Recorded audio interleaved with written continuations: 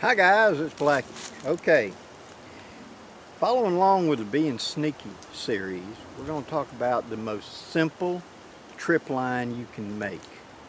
Now this is a quick leave it type detection system. All this is a super simple trigger mechanism where I have a line under load. Now that can be a weight being held up over a limb. That can be some sort of box trap being held up.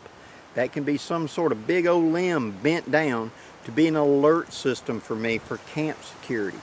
The whole thing is it's a super simple, very hard to spot and easily made in just moments trigger system. And this is the one I was taught when I was a little boy by my elders as a way to indicate that something had been in there or that I had somebody coming up behind me where I didn't want to be snuck up on. Okay, we'll just say it that way. So the whole idea was it was something you could make quickly with a pocket knife. And let me show you how we do it. It's super simple. Okay, I've taken my number 12 bank line. I've gone over here and I've already anchored it to that tree right there that you can see in the background bobbing up and down. Now what I've done is I've come here because I want this trip line to go across here. I want it to let me know if somebody's coming through this way. Okay, now this could be for fishing. I could use this for emergency survival fishing where I'd bend a limb down and hook this trip on and then put the line out of the water. So when the fish pull it, boop, set the hook, put him up. I could use this for a snare to grab a rabbit out of a hole right here where I put the line down and put it so boop, and pull him up in the air. I could run it across here so if a vehicle comes through this road, beep, it comes up and that warns me. Suppose I got a couple of beer cans up in that thing, makes noise. Or suppose I want to hear somebody walking on this trail that when they trip it, beer cans or something make noise and let me know there's somebody up on that trail. It's just a simple engine. It's just a simple trigger. The purpose and how you apply it is up to you, but it's a super simple way to do it. So what I'm going to do is I've got here and I've cut a notch. Let me show you the notch. Right here is that notch. I know you can hardly see it. That's one of the reasons I like to carry a Swiss Army knife with a saw on it. What I've done is I've come in here with my saw blade, and I hope the camera will stay focused on it. And I've just made a cut in there, just a couple of quick draws is all it was, just to make a nice 90-degree cut straight into that line. See, it blends in, you can't even see it. Now right here on this side, I'm going to make a little chip out with my blade. Not much, but right there at it, I'm going to put below it and pull up to that notch. And I'm going to put above it and I'm going to pull down to that notch, just like that. So just a little skint place right there. Nothing to attract a lot of attention. Now I'm going to snap off a twig, and let me back up so you can see this a little bit better now. Now I'm going to make a Marline spike hitch, but where? First thing I'm going to do is I'm going to pull up my line. I'm going to put it in that notch, and I'm going to pull it down to the load that I want. How far down? Right about there. Alright, I'm going to take my finger and I'm going to mark it. I'm going to take out and I'm going to go over here and I'm going to put that Marline spike hitch in. Let's just make a loop, pass it uphill just like a trucker's hitch, and pass the stick through it. And then pull. Snapping it down to where it's a small piece. Just like that, centering it up.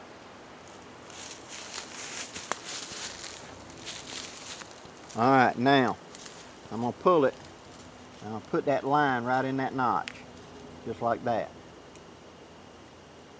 See, it wants to roll out automatically. I let go, bing, it's gone. Now I'm going to deepen that notch around this way, just a little bit, until I make it where it sits in there. Give myself a little slack there. Come in further around the corner now and just do a little bit more in that notch. just like that.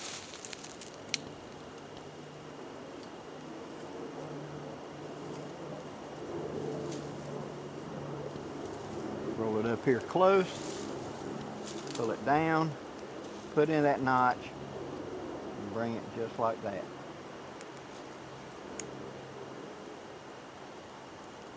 Just like that. Okay, see, it's in there. Now I would take this line and I'll go over here and I'll set up on what I want. The whole object of the game is you don't notice this notch at all. It doesn't attract attention. It laying there, it looks like a broken limb, doesn't attract nothing. But I put this line out here, but just a little bitty bump to it. Boom, and that tree lip comes up. Show you that again. Hook it in, hook it around, let it sit in there.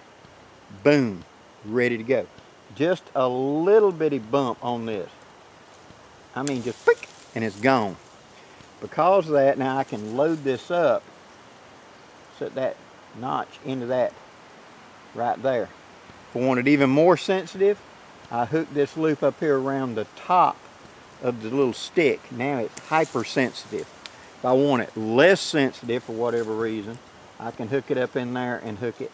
And I just leave the line loose out of it. So it's got to kind of tug it a little bit, see? Tug, tug, tug, poof. So like a vehicle or something versus a breeze wouldn't do it. But if I hook it in here and hook it to the top like that, and don't let go, because remember this tree is wiggling and that tree is wiggling. Now just come up here and hook it around that top where I split it, slightest little pull, boom, right out, so I can adjust the tension on it. How sensitive do I want it? And all that is a stick and a piece of string hooked to some sort of engine. Could this hold up the end of a log? If this cord's strong enough, yes. You know, for a drop trap of some kind, for some other kind of trap, for a snare, to be the trigger on a Malaysian whip to go sideways, all of the above. It's a super, super simple trigger.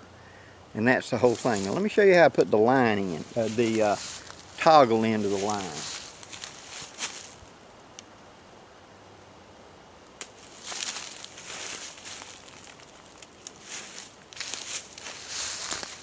Okay, all you do is just like a trucker's hitch.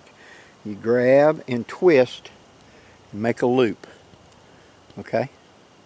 Now you take that loop and you fold it over and you reach through and pull the line through. Like that. See it around my finger? Just like that.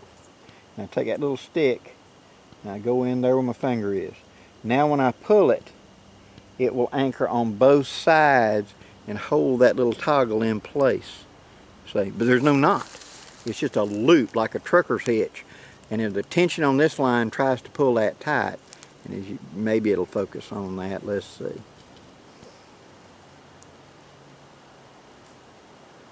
It's just a loop around it is all it's doing. And because of that, it holds tension. And it can't slide forward or back. It's right there. But at the same time, to get it out, all I have to do is grab the side and pull, and the tension will come right out and the knot disappears, so I can reclaim my cordage. Because suppose I want to go down here at the bottom of this hill and fish, and I want to know if anybody else is coming up the trail behind me for whatever reason. I can bend down a great big old limb like that and put a couple of Coke cans or beer cans with rocks just hanging in it or sitting in it or whatever, and I can pull this line down good and tight, hook that little trip and run me a little trip wire across there. That number 12 bank line just disappears in the woods. You don't notice it. And therefore when they bump into it, I hear them. Could this be used in survival to set up a drop line for fishing? Absolutely. Just bend down a good limb, hook it and put my hook and line out on that, and that little toggle in line, up it goes. Sets the hook. And at the same time, I haven't had to tie any complicated knots. The loop up in the tree is just a big loop I tied that I can pass this whole roll of line through. So when I'm done with this, I can reclaim my line. I haven't left it. I don't have to sacrifice it. It's something super simple and easy. I like simple because usually simple is useful. Once you start playing with this, And then after you're done, I mean, there's a little skint place there. This tree is going to survive. It's only got a 1/2 inch cut in it. Only the outer bark is alive, so the tree is going to grow back over that and probably be perfectly fine and viable. So I haven't permanently damaged the tree. I haven't had to carve anything. I haven't had to do anything. One cut, a little notch, and a piece of a round stick. That's it. When I was taught this, it was for a tripwire proximity alert to let you know somebody's coming, or to tell that somebody had been somewhere. Because on that end of the line, where I hook on the other end, it may be tied or just simply hooked to something.